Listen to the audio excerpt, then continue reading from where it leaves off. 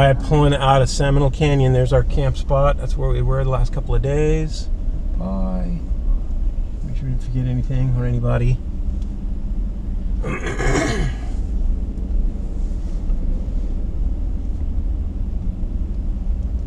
This is a cool spot. I love how quiet it was. So quiet. A little windy last couple of days. Actually quite windy. It'd go away and calm down. You think it's going to be nice and calm the rest of the time. And all of a sudden, out of nowhere, the wind would blow, shaking the trailer. But still a nice spot. Awesome view. I don't know how easy you can see that, but man, that's a couple 100 miles easy. And railroad history and pictographs. Right. The Southern Pacific came through here, and there's pictographs, and the canyon down there is amazing. We took a quick hike, and we didn't get to film it, but boy, it's still really fun. This is kind of more just a stop on the way. But it was beautiful. Bike people, but they have a truck. There was a couple people came in last night that were riding 10 speeds. I was very impressed. I like the color of her shirt. All right. I don't have to check out or anything, right? Just no.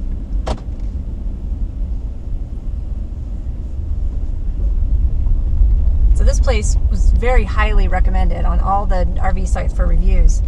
And everybody said it was only $8 a night for that primitive premium camping spot that we had. But nobody said that it was $8 a night plus $3 per person per day entry fee to the park. So it's not really $8 a night. And that can add up depending on how large your family is. So it's not just $8 per night. yeah, so it was another $9 for us. Yeah. $369, yeah. $17 a night. Yeah, it costs more to get in the park per day than it did for the campsite. And that's no hookups. Yeah, no hookups. That's dry camping, boondocking. There is hookups up over there. They're nice. Some of them are small. There's only a few rigs or spots long enough for long rigs. Most of them are more set up for little tent camping or vans, Class C's or something like that. Little campgrounds, rather typical of state parks. Yes. But the primitive camping was great. I really enjoyed it. Well spread out from the other person. All pull-through sites. Beautiful views. And really a cool view every night. Just a really great view.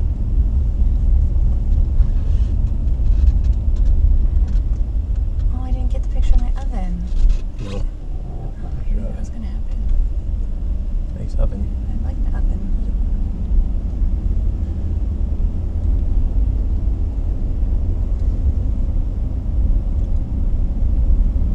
All right, so where are we going today? Fort Stockton. Fort Stockton. Why do we pick Fort Stockton?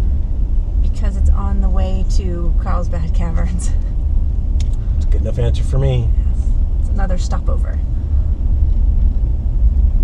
We actually wanted to go to Big Bend National Park, but you know what? This time of the year, it's crowded. They're all sold out. There was nothing we could get to get in there. There's no spaces available.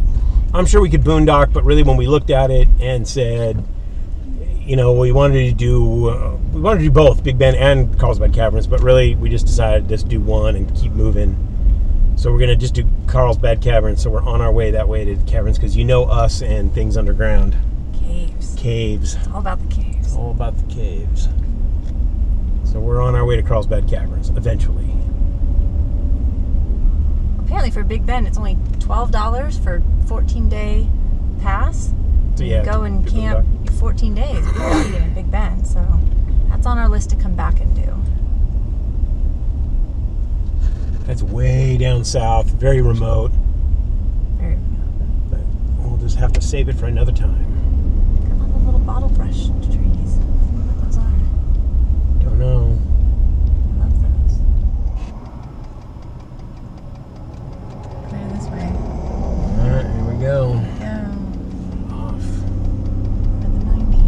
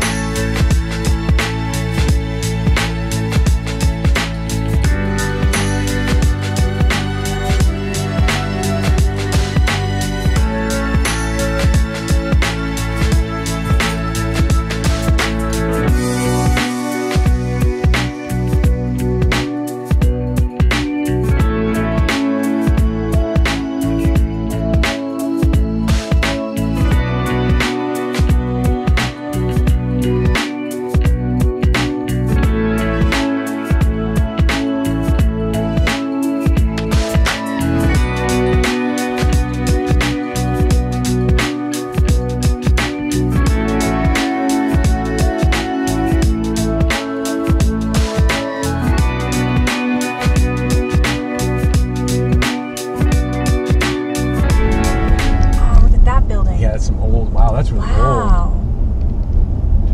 1905. Look at this one. Whoa. That's cool. All the art and stuff out front. That's cool. That's an old building. Wow. Fun town. Really, this is old Texas. Anderson Tire and Feed. It's like an old gas station. Hair care and It's an old gas station. Girl Scout cookies. They're everywhere. You can't get away from Girl Scout cookies. Sanderson Bank. Well, that's a bank from the 60s and the 70s. Old buildings, though. Yeah, I know. Awesome. Output. That's an outpost. Propane. Okay, that's a super That's fun cute town. Yeah, cute. Here's the stripes. Yeah, that's really fun. That'd be fun to go check it out. There's a lot of history there. I found some of those old buildings. Can we stay here? And go stay at that park. Right, better than Fort Stockton. Yeah, so it's only 60 miles. Is it 60 miles from here? Yes. Yeah, let's pull in here. Let's talk about it. Somebody else already in here. You just really just pull in and stop right there, dude. No.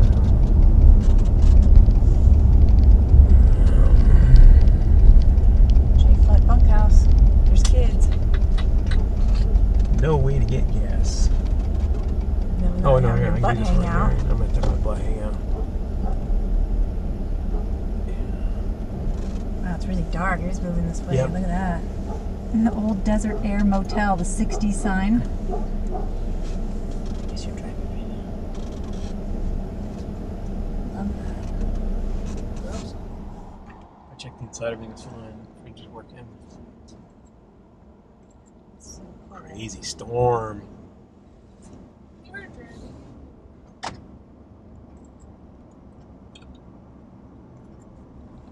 It's fun.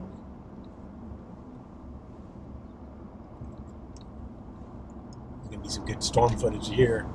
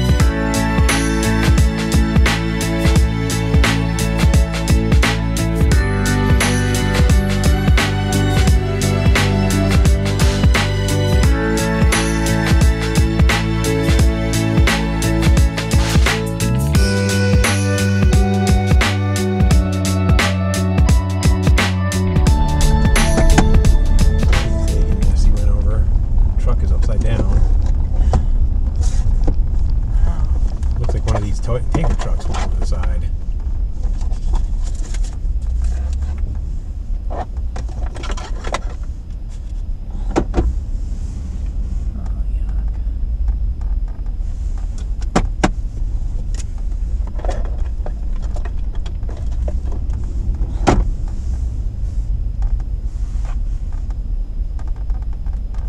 Got a heavy wrecker. That truck over there is upside down.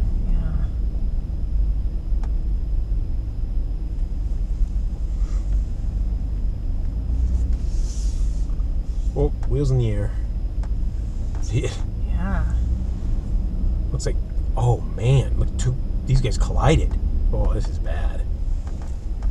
All the fire trucks are gone now. They're just trying to get the cleanup done. Look, because this is a semi here upside down, and then there's one over there. So like part of them's over there and part of them's here, or two of them. And that's a heavy. See the heavy wrecker, like in. Yeah, these road truckers.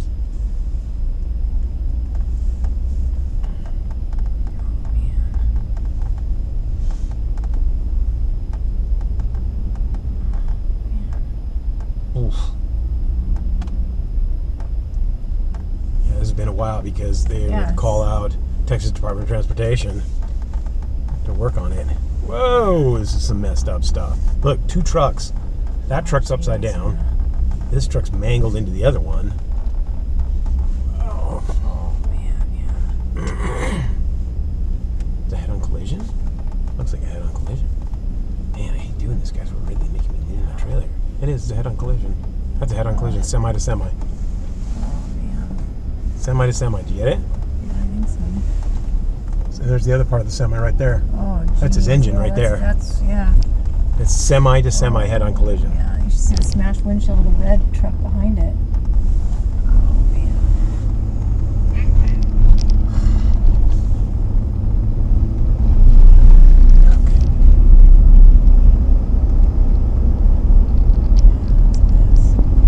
That's a big mess.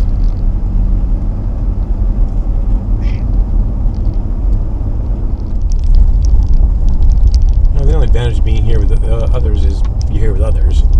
So, I could potentially leave the solar panels out over during the day if somebody's here. We get to know somebody. They're going to be here. So the only option really is behind the bus or in front of the fifth wheel here. I don't mind going in front of the fifth wheel. Yeah, with a tire in the middle. That's the one. That's so funny, yeah. There's 4 of us. So you easily go in front of the... Yeah, you almost kind of have to just go in front of the bus. In front of the bus? I'm sorry, in front of the fifth wheel. Yeah. Arctic Fox. Yeah, 2 Arctic Foxes. That one is too. Oh, yeah, you're right. Yeah, I just want to go in front of him. Sure. Looks pretty level over there. Yeah. There should be really is just rain. Yeah, make a mess. Yeah, it's really crowded to go on that side. Yeah, I wouldn't want to go there. Let's go all the way over here then. Just go in front of him over there and that's Yeah, they're on the edge and that's fine.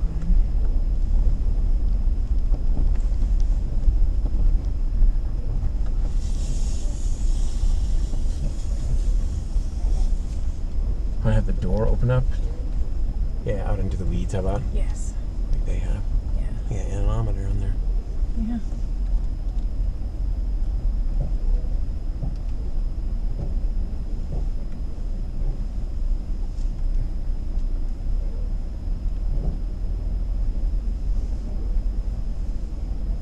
Like this, Yeah. It's like horses and cows right there. They said there's a lot of cows coming through there at night.